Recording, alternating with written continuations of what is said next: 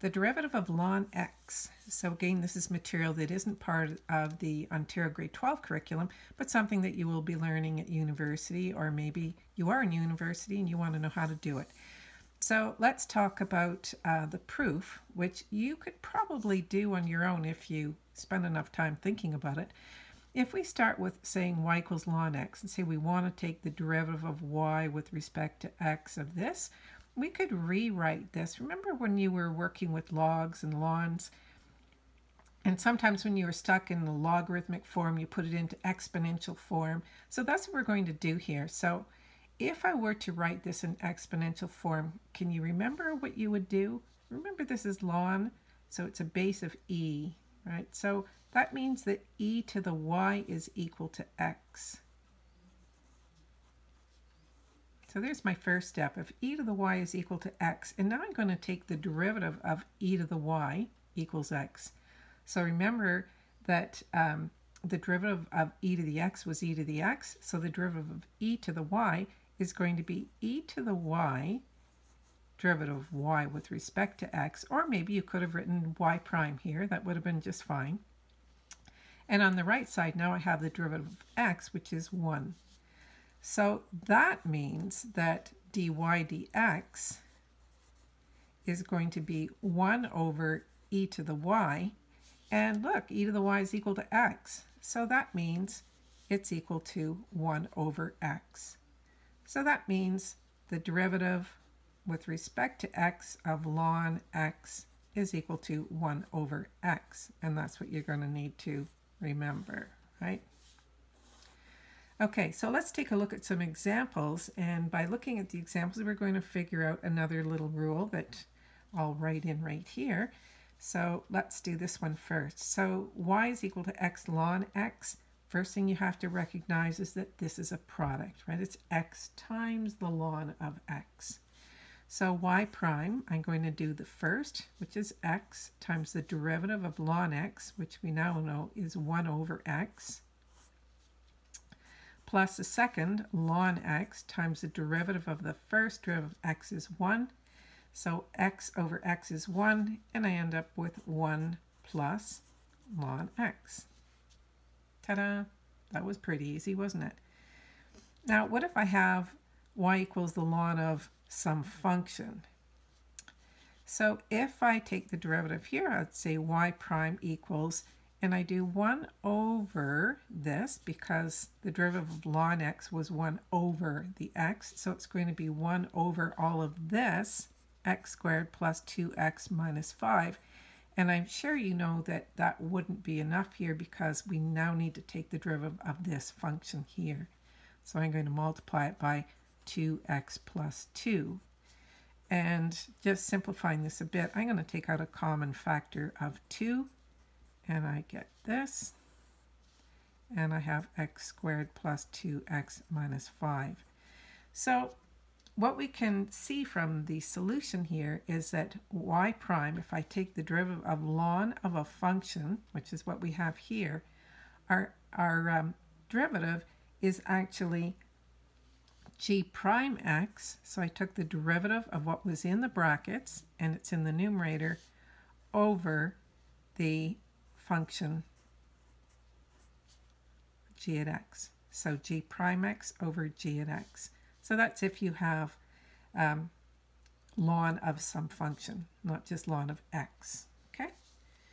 So let's take a look at some little bit more difficult questions. So if we have f at x equals the ln of cos x, what would that derivative be? You might want to stop and try it on your own. So the ln of cos x is going to be 1 over cos x times the derivative of cos x, and remember, cos goes to negative sign. Remember, anything in trig that starts with a c goes to a negative.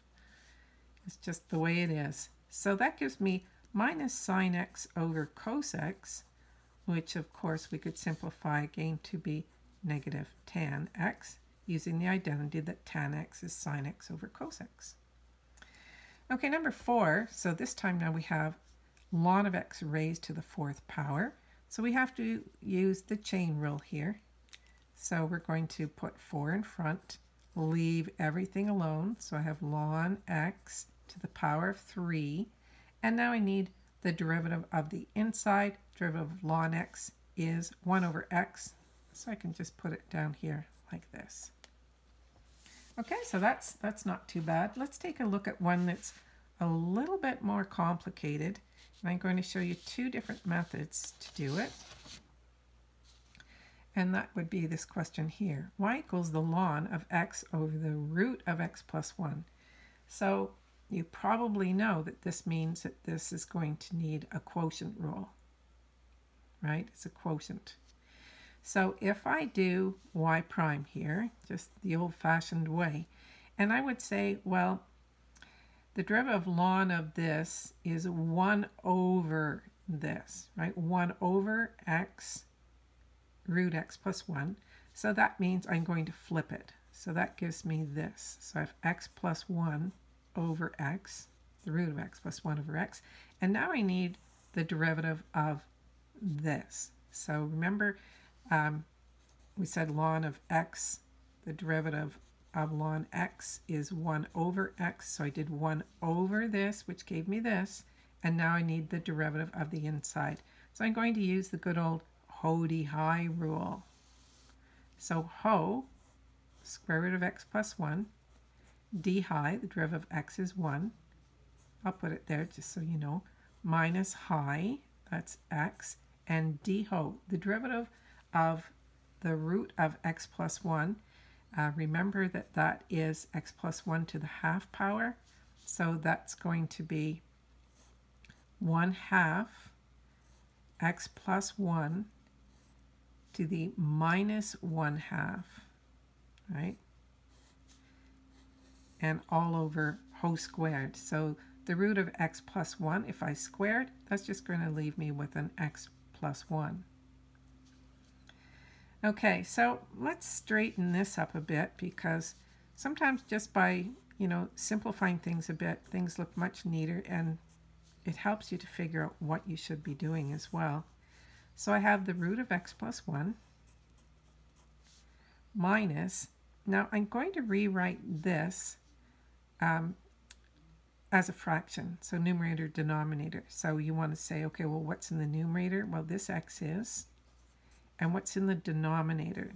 This is where people have some trouble, because this is in the denominator, so that's a 2, and all of this is in the denominator, so that's the square root of x plus 1. And I'm still all over x plus 1. Okay, so in order for me to combine these two fractions, this one and this one, I should have a common denominator, right? So if I'm going to add them together. So let's start this again here. So I have square root of x plus 1 over x.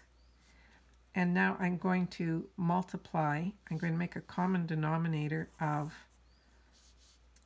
the square root of 2 square root x plus 1. And don't worry, I'm not forgetting about this. I'm going to multiply by 1 over x plus 1, which is the same thing, right? So if I multiply this by 2 root x plus 1, the root x plus 1s will become just x plus 1, because I'm multiplying these. And so I end up with 2 times x plus 1, which is 2x plus 2. Okay, I hope you followed that. And then I have minus x. And now I'm going to do a little more simplifying. So I'm probably writing out more steps than you would probably need to do, but it makes it more clear, right? Okay, so here now I have 2x minus x, so that's going to be x plus 2. This is going to be 2 square root x plus 1. And then I have 1 over x plus 1. Okay, so now let's look, what can I simplify here? Everything's multiplied together, so that means I can divide numerators and denominators, but you have to remember they have to be on little packages, right? Like, don't divide x into here. That would just be really sad. Okay, so I have x plus 1, root x plus 1, root x plus 1, And that's pretty much it, but I really don't have much left up here now. I have x plus 2 times 1, so that gives me x plus 2.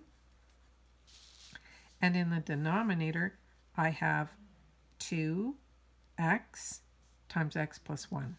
So 2x times x plus 1.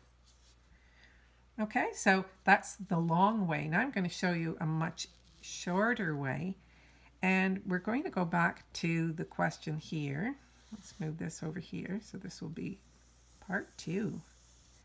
And you're going to apply the rules of the laws of logarithms that you know.